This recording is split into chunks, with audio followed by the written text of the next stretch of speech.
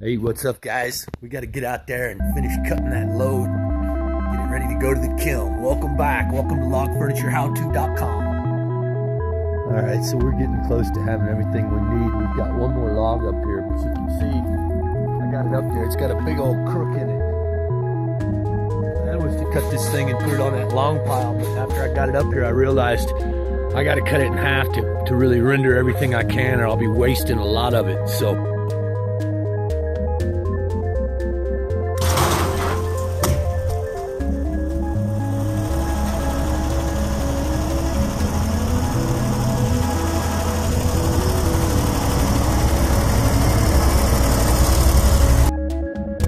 yeah, so see, we'll still have plenty to get our, we need 6s, so we'll get 7 foot and 7 foot. We've got almost 15. And by cutting this thing in half, we'll be able to get square. See, we'll get it straight. We'll get 2 straight pieces that way.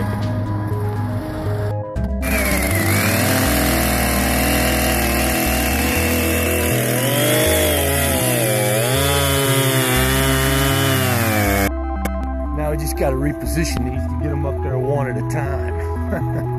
Those are heavy logs, guys. All right, I think we got it, man. Let's just roll this thing.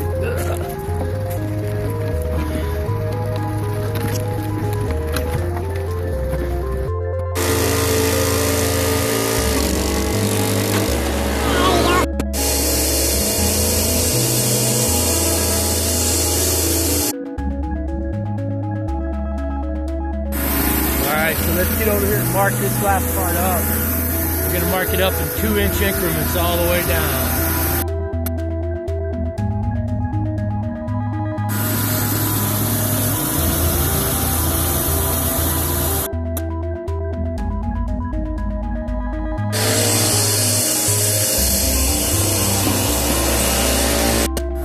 Alright, one more stack, one more set of 5, and I think we've got our 1,000 board foot.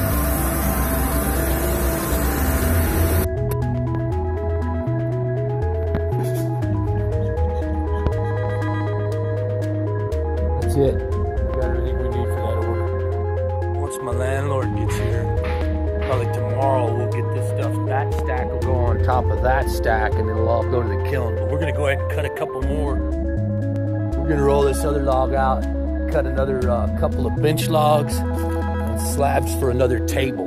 It'll go on top of that load.